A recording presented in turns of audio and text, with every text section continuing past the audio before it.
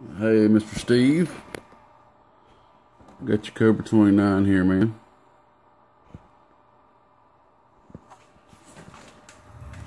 Got your Texas Star 350 as well.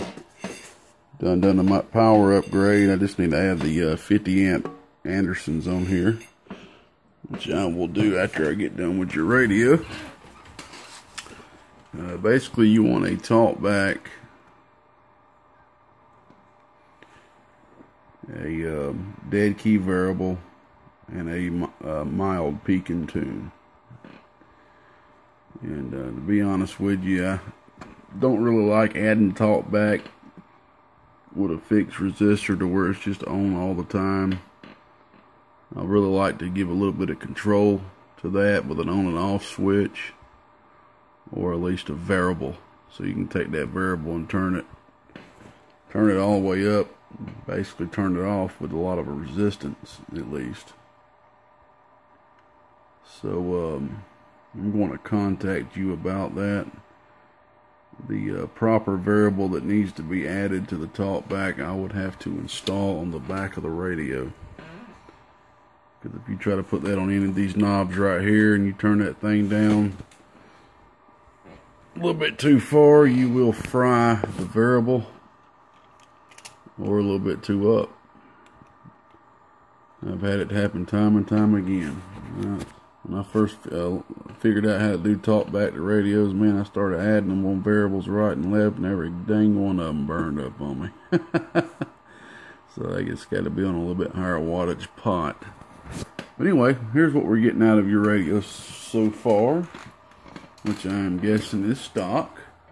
Got the 10-watt slug. Getting about a 2-watt dead key.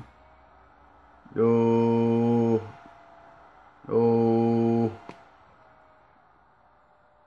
Reading the bottom scale, by the way. A little bit under a 2-watt dead key. Oh, swinging about 2.5 watts. On the peak. Oh yeah. Oh yeah. Yeah. Oh, right there, about 8 or 9 watts peak. Alrighty, so we're gonna get started, man, and see what we can do with just a mild peak and tune and these extra mods that you asked for. I'm gonna give you a call tomorrow about the talkback part of it. We'll be back. Alrighty, Mr. Steve, all done with your radio, bud. Alrighty, I gave you a call about the talkback, and you let me know that you actually changed your mind, didn't want any talkback put on here, so we just crossed that out. Like I said, your dead key variable's right here on your RF gain knob. Okay, and like you pointed out, the final that was in this radio factory was blown for some reason, and the final that they replaced back in it is a Mitsubishi final. I can't remember exactly which type it is, but you know, it's not a big powerhouse final by no means.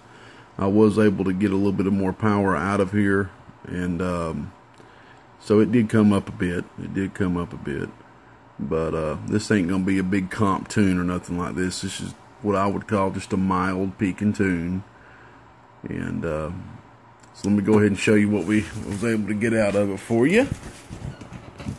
Alright, go ahead and show you the dead key variable first. Alright, this is the 10-watt slug, okay? So we're reading the bottom scale here. Where you see the 100, that's 10 watts. So when you see the 20, that's 2 watts. We can go all the way down to virtually nothing. 1 watt, 2 watts, 3, 4. That's about it. I'm going to put this thing back about a watt right there. Okay. I think all I was getting about was 2.5 before.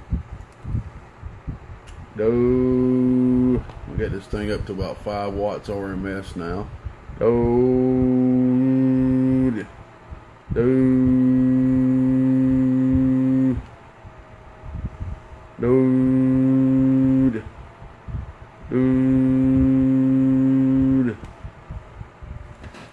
Alrighty. I don't have it plugged up to this supply, even though it is turned on. Let me turn that off. I got it hooked up to a switcher down here, and it is on 14.5 volts. Okay, just to let you know where that voltage is at, just so you can use that as a reference. It is at 15.5 volts. Okay. I got that switcher out. I'm about to be putting that one on my new hot radio here. Alrighty. Alright, so we're getting about 5 watts RMS. Let me go ahead and take this 10 watt slug out and we'll show you what it's doing on the peak end of things. Put this 25 in. Alright. I think all we were getting out of it before was 12 watts, if I remember correctly. I could be wrong. It might have been a little less.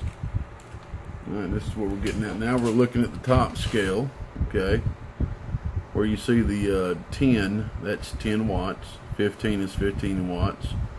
The 20 over there is 20 watts. So you're reading pretty much right down the line for the 25 watt slug. Alright, here's your PEP. Right there. Let's see.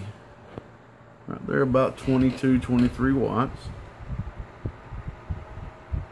Dude.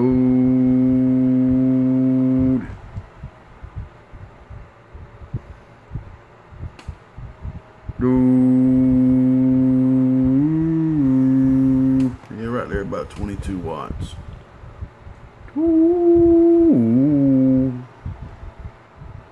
Dude. Dude.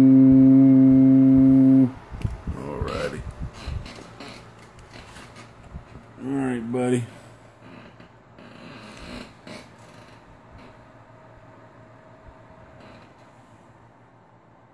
Let's see here. Like I said, we didn't get the top back done there for you. Got that thing about on 1 watt there. Dude. At one time it actually was swinging 25 watts, but I've been keying on it a little bit, so it's probably warmed up a little bit. Alright, man. We're going to go ahead and press pause here and get your Texas Star hooked up in line and just drive the Texas Star with this so you can see what she's doing. Don't got a lot of space right here. I think I'm just going to set the Texas Star on top of the radio for now and just hook everything up. And you wanted me to make sure the Texas Star was tuned on 11 meters. And so I went ahead and made sure it's got a great tune, pretty much right there on the mid of the band on channel 20. And you wanted a power wire upgrade. Okay, so we got some good stiff 8-gauge wire. We got it going all the way to the back of the transformer. So that comes on in instead of going to some like 22, 24 gauge solid wire. It's going into some good thick 14 gauge wire around a choke to the back of the transformer. So this thing won't be starving for no power at all. Got you a good high quality my mind went blank there. Gland connector, strain relief connector. There you go. And some good 8-gauge wire. And also, you wanted me to put some Anderson plugs on there for you. So I got some 10 amp Anderson plugs. The real deal there, Anderson. Okay, and here's your other one for you that you'll be putting on your power wire. Okay. This is 10 amp Andersons. They come a little, I can't remember what gauge. I went ahead and drilled these out a bit. These fingers come in two different, they come in 8 to 10 gauge, and then they come, I believe it's 10 to 14 gauge, 10 to 12 gauge maybe. And the fingers are the same size, and all they do is just widen out the hole like that. So I went ahead and just drilled out the hole. I did that to all of them when I got them. Pure copper, man. Plated. Alright, let's get this thing hooked up here. and we'll let you see what the Texas Star 350 is doing. I guess I can take off the top too. I'll take off the top, let you take a look in there. 1 second. Hey bud, one thing I forgot to show you. I did not change this yet because I wanted to point this out and show you that even some of the best can make simple mistakes. Okay, this variable right here is hooked up backwards. And how do I know this was done from the factory? Let me turn these lights out. Take a look at the variable right here. Okay, see this leg right here? There's no solder on that leg at all. These wires are supposed to be here and here. The variable is backwards. That'll show you, man. Even Texas Star can make a simple mistake sometimes. And here's what I mean. When I first keyed the box up, I turned it up all the way like that. Like that. And I keyed up. And I got no output almost. Look at that, no output.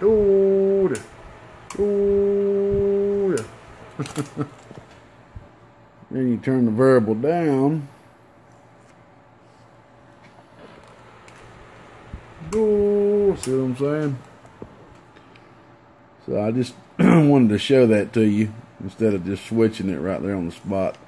But we'll just go ahead and do the rest of the video here. And I'll switch that out. Well, actually, I'm going to press pause. I'll go ahead and switch that out right now. Alrighty, we got it corrected now.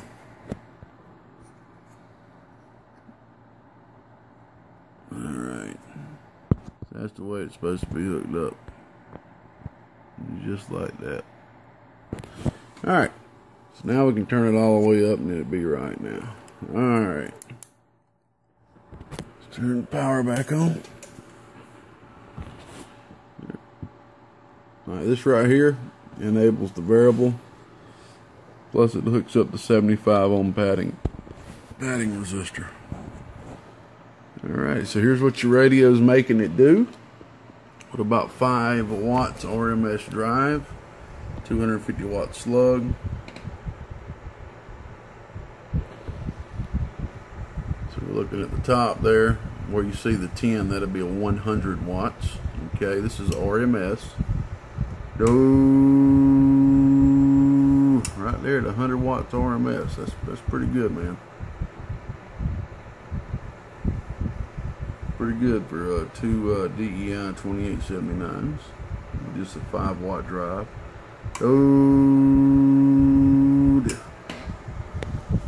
is RMS. There's some police out there. Let's see what kind of dead key we got.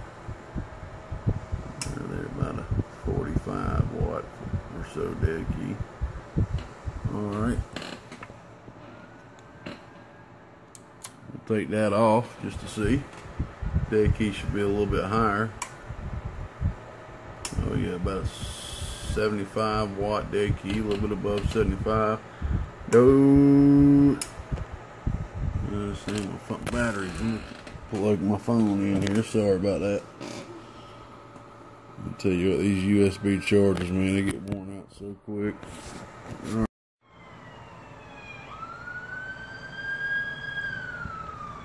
I promise they are not coming for me. Alright. It cut off when I plugged it back up. Alright, 250 watt slug. Alright, we got it on high now. So we'll see what kind of increase we got. 14.6 volts. That's about 145 RMS. That's some good power, man, coming out of these DEIs. PEP is gonna be off the scale. We'll hook the 1000 watt slug up here in a second. Yes, over 250 watts. All right, let's hook up the 1000 watt slug. Yeah, this thing wouldn't have no problem at all doing 200 bird, man, if you get it a little bit harder. You can see that already. Alright, we're just going to take a look at the peak. Alright, 1000 watt slug. We're looking at the bottom now. Where you see 20, that's going to be 200 watts. Okay. Ooh, look at that, right there at the advertised 350 watts. Right there at it. Ooh, right there at 350 watts peak. Ooh, that thing's off the Richter, ain't it? That thing could be adjusted, but you have to get in here and adjust that joker right here. That resistor right here. That ain't no big deal. Alright, man. These things are supposed to do 350 watts with a 4 watt drive. So we're doing a 5 watt drive and getting 350 out of it. So I say it's good to go, man. Especially being DEIs. You ever have a problem with one of these DEIs, man, and pop one, you can throw you some Toshibas in there, which would be the best bet. Or you could throw some HG 2879s in there. Alright, man, she's doing good, man. About, I think it's what, 150, 155 RMS with just a 5 watt drive. If I hooked up that hot radio up over there, you'd be over 200 bird, over 400 watts peak. So she's working good, man. Glad I could get all this done for you. Anybody out there needing something like this done, give me a shout. Come check me out on GatekeeperAmps.com. That's Gatekeeper Alpha Mike Papa Sierra.com. Amps. GatekeeperAmps.com. You can send me an email on there too if you wish. You got a contact section on there. Right now we just got HGs on there for sale.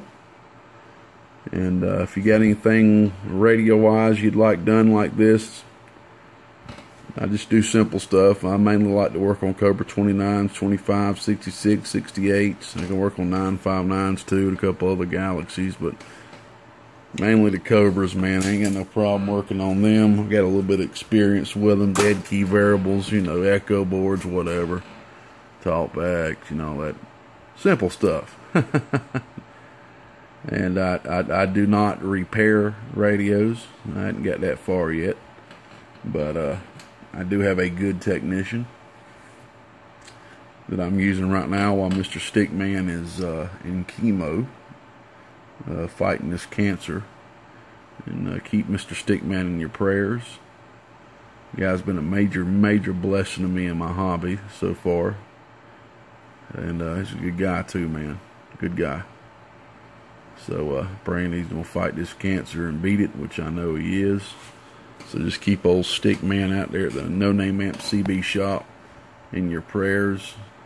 Everybody just be patient with him. I know he's trying to get some stuff done the best he can over there, man. But that chemo makes you feel like you're a zombie. I mean, whew, it's rough. Alright, Mr. Steve. Appreciate you having patience with me, man. I know we're supposed to have this thing to you out before hunting season, man. I'm so sorry about that, man. Just, hey, business is good. I'm doing the best I can, brother. One-man shop over here, man. Trying to get some help up in here. Old Gatekeeper out here around the northeast end of Georgia. And we'll be back. Bye-bye. God bless.